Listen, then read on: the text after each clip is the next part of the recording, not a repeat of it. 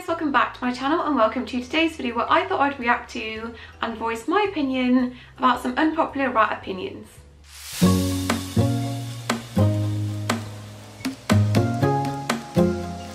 So I asked you to send me unpopular opinions on Instagram, whether it's your personal opinion or just opinions you've seen floating around the internet for me to react to and give you my opinion, I guess.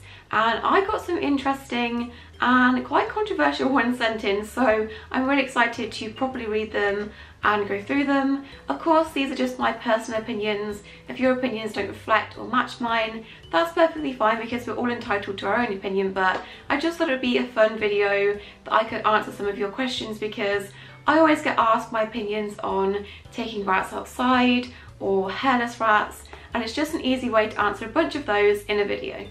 So jumping straight in, the first one is, it's fine to interact with baby rats as soon as you get them. You don't need to let them settle in.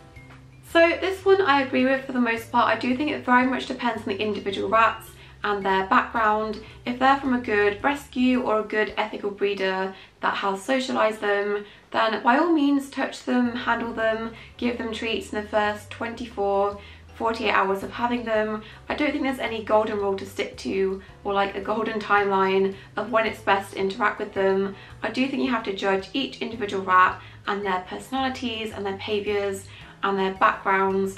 Rats that are possibly rescues or pet store rats that as soon as you put them in the cage they're hiding and cowering and not even remotely curious about you, I probably would give them at least a day to decompress before trying to pick them up and handle them and scare them even further. But I do think most rats from good backgrounds and situations, if they're coming up to the bars or at least sniffing your hands, then by all means try to interact with them and handle them, because if they're responsive to that, it's probably going to be okay and you don't have to stick to any 1 day, 2 day rule with that.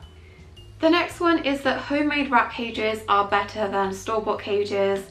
And I would have to disagree for the most part, just because I've not actually seen that many homemade rat cages on like forums or groups that I'm in that have actually been done properly. I do think if you are going to invest the time to do this, it probably will cost you more than a store-bought cage or more than a second-hand store-bought pet store cage if you are going to do this properly and give them enough space and ventilation on all sides. The mistake I see most people making on forums and groups I'm in is they will take a piece of furniture, say for example a wardrobe that is very, very tall, which is great, and then just mesh out the front, either take out like the doors or the panels and just slap a bit of mesh on the front and then call it a rat cage. But this is not really good. Most wardrobes or like display cases are very tall for climbing, but rats also need sufficient base cage space, and most furniture doesn't offer that. So if you are going to convert furniture into a rat cage, please make sure it's going to be big enough on the bottom. So I don't necessarily think that homemade cages are better than store-bought cages. I do think if you are going to do it properly, it is probably going to cost you more than the price of a second-hand store-bought cage or even a full-price one. So if it's done correctly, then I think it's great, but I've just not seen that many examples of properly made homemade cages for rats. The next one might rattle a few cages, and that is that rats don't need to be free roamed every single day. It's okay to miss a few days. Now, if you had asked me this a few years ago, I probably would have said yes, rats need to be free roamed every single day. I probably said it in a video somewhere at some point because that is very much what I was told and I believed in based on things I saw on forums and research. The rats need at least like an hour to, some people even say up to 6 hours a day outside of the cage for free roam.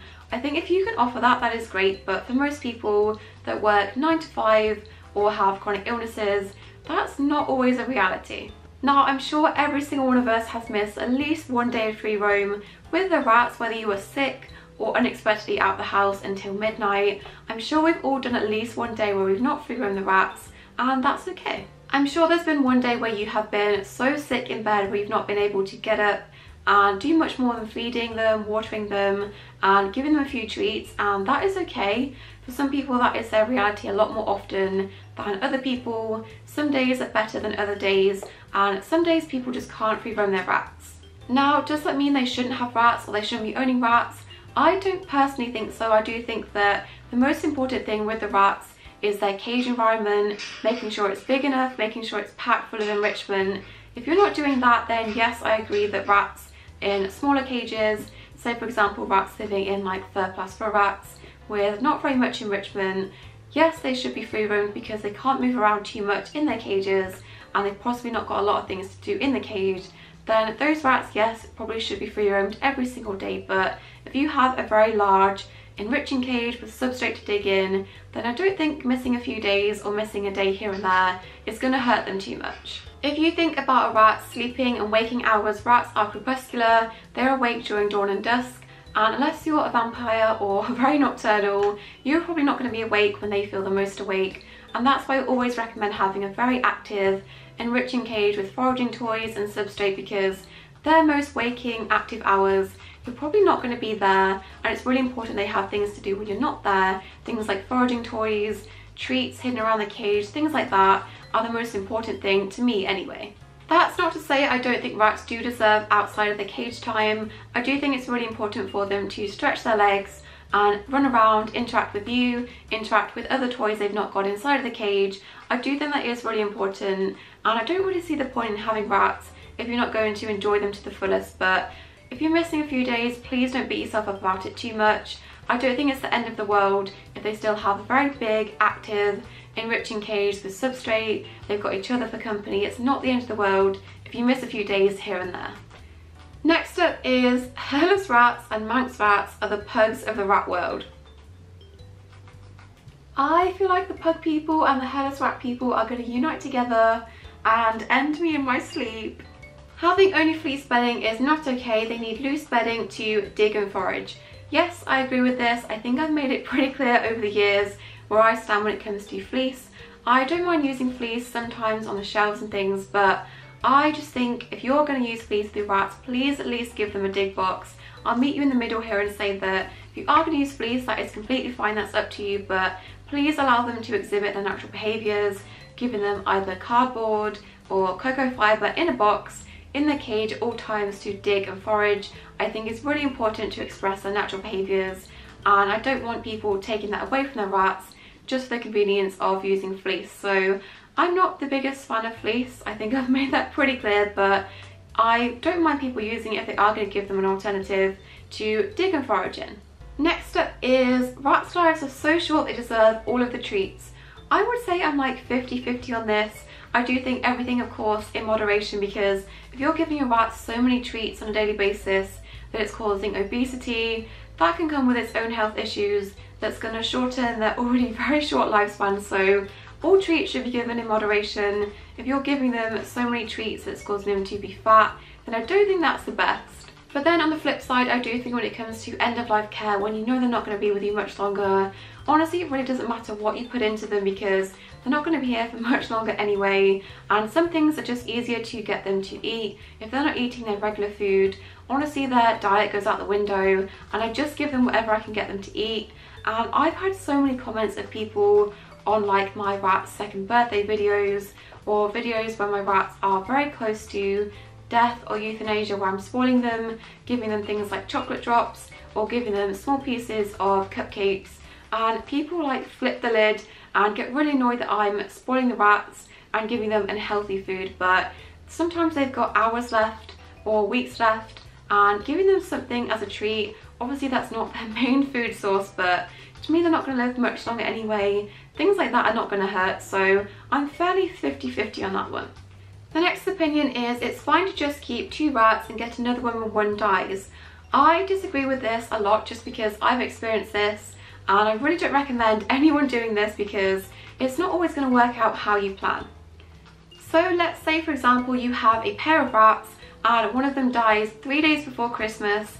You're then left scrambling trying to find new rats, and most ethical breeders don't tend to breed towards Christmas time, or they don't home out towards Christmas time because they don't want their rats going as Christmas presents. Pet stores like Pets at Home, they also stop selling animals in like seasonal holiday periods, and there's no guarantee any local rescue is going to have rats available right the second that you need them. So that is then going to leave you with a lone rat with no guarantee of when you're going to get the next rats, and that's really not an ideal situation for the rat. It's going to be very stressful, very depressing. It's going to be a lot harder to introduce them the longer you leave that rat by itself. So that's why I really recommend being proactive, planning ahead, making sure you've got rats as a backup just in case yours do start to pass away and you're not left with a lone rat. Some rat breeders, their waitlist is 6 months to a year. There's no guarantee when you contact them they're going to have babies available. Some breeders will prioritise you if you tell them you have a lone rat, but again there's no guarantee. You may have to get on a waiting list and you just can't leave that lone rat by itself for 6 months to a year. So please plan ahead. It's in the best interest of the rats to make sure you do everything you can to make sure you're not left with one by itself. The next one is citrus fruits aren't actually half as bad as people say they are if you look at the science. Yes, I was actually reading this study the other day.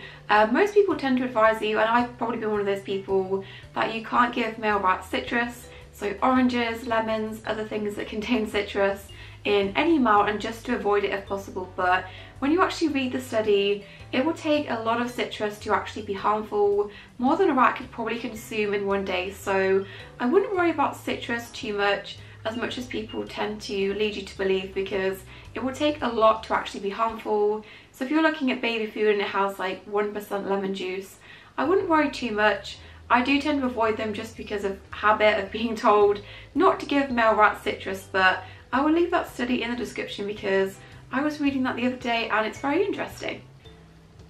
The next one is a touchy one, and that is people who start GoFundMes for vet bills shouldn't have gotten rats in the first place. This one, again, I'm really 50-50. I do think it does depend on the situation. At the end of the day, if an animal needs vet care, it's not that animal's fault that the person can't afford this. If it needs the care, it needs the care and the treatment.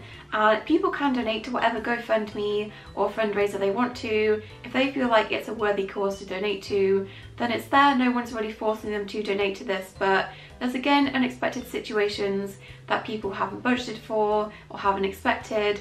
Things like accidents, freak accidents, or very rare illnesses that cost a lot for treatment. Those things, I think GoFundMes can be really valuable because everyone can come together and support an animal that has no choice in the situation and the owners really were not expecting this. Where I start to feel a bit iffy about the whole situation is GoFundMes that are for really common things that if you'd researched before getting rats, you would know to budget for and know that rats get. I know people still come across unexpected situations like job losses and things, but there's so many GoFundMes out there for simple respiratory infections or tumours, and at the end of the day, if people want to donate to them, they can, but you get people really pushing these in every single comment, spamming your comments, spamming your messages, and it just makes me feel a bit iffy because we all have rats, we all have our own vet bills to pay for, and obviously people can donate if they want to, but these things you should really be budgeting for before you get rats, just to make sure if an emergency does crop up or your rats do need treatment for respiratory infections, then you have a bit of money set aside for this. I have seen some really quite disturbing GoFundMes with pictures of rats that have massive tumours that are almost the same size of them, and they look sore and painful and close to rupturing, or some of them have already ruptured and they're waiting to get enough donations to afford surgery or even simple vet care. And I just think in that situation, either surrendering them to a rescue or just having them euthanized is probably the kindest option, rather than waiting for strangers on the internet to fund this. You have no idea when you're going to reach the goal amount, and that rat is sitting there probably very uncomfortable and in pain. So those kind of GoFundMes do make me a bit uncomfortable. I get that emergencies happen, those ones I don't mind supporting, but I just think making sure you have enough money set aside for vet bills before you get any pet is a really good idea. Obviously things can change, you can lose your job, things like that, but some of them are quite alarming to see, and those make me quite uncomfortable. The next one is the carry method for instructions is cruel and too stressful for the rats. So this one I of course am going to have to disagree with because it is the method that I use and I wouldn't use it if I disagreed with it, but I don't think it's cruel. I do see why you may think that from an outsider point of view. If you don't use the method or you're not familiar with rats, it can look a bit questionable to people that are not used to using it. But there is method in the madness. This method is used by experienced breeders, experienced owners, vets that have rats, and all of these people would not use this. I think it's the most common method in the UK. Not all of us would use this if we thought it was cruel or it didn't work.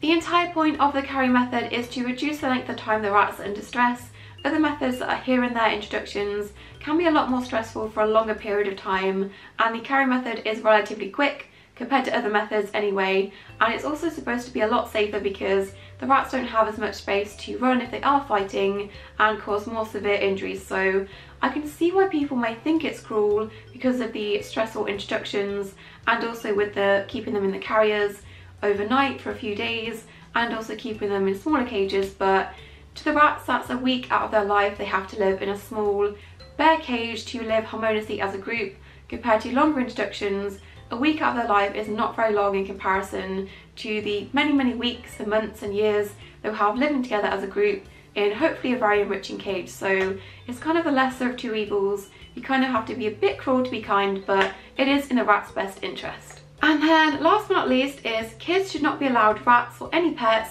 13 or under. I do agree with this somewhat. I do think rats make amazing pets for children. Among other pets like hamsters and mice, rats are a lot more sturdy and personable, so I do think they can make amazing pets for children, but I don't think children should be the sole owner of rats. I do think that should be accompanied by an adult, because legally you do have to be 18 to purchase a pet and be responsible for them.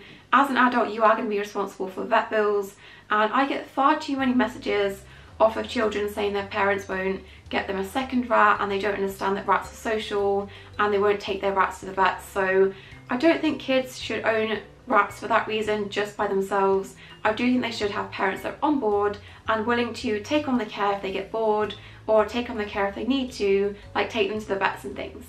Again, there is the social side to rats that I do struggle with. I get so many comments and DMs of really distressed kids that have had a pair of rats and one has passed away and the parents are refusing to get any more company for that rat, and the kids just can't do anything about it. So I do think kids should be allowed rats and pets in general, as long as the parents are on board and they're willing to provide that social company for as long as they may need it, or rehome the rats. And I've had kids tell me that parents are refusing to even rehome them, which is just crazy to me. So I do think that side of it is very tricky, and if you're getting rats when you're 15, 16, you have to obviously keep them as a rolling group unless you rehome them. And kids are going to grow up, they're going to go to college and university where they're not really allowed to have pets. I did, but I wasn't allowed. But you're not really allowed to have pets or take them with you, and you have to keep that social side going. So some people get rats thinking I'll just have the two and then they'll die and I'll move on to the next pet, but rats are a long-term social commitment and a lot of people don't realise that. So the social side I really struggle with, and I don't think makes them the best pet for kids because parents are not always on board and that can cause a lot of problems. So that is all of the unpopular opinions I'm going to address in today's video. I'm sure there's many more that I could talk about in a part 2, or I could also do a mouse version. Let me know in the comments if that would interest you. And of course, feel free to leave your opinions about any of these topics in the comments below. Keep it friendly, keep it kind, but let's have a discussion. I hope you guys have enjoyed watching this. Don't forget to subscribe, and I'll see you in my next video. Bye!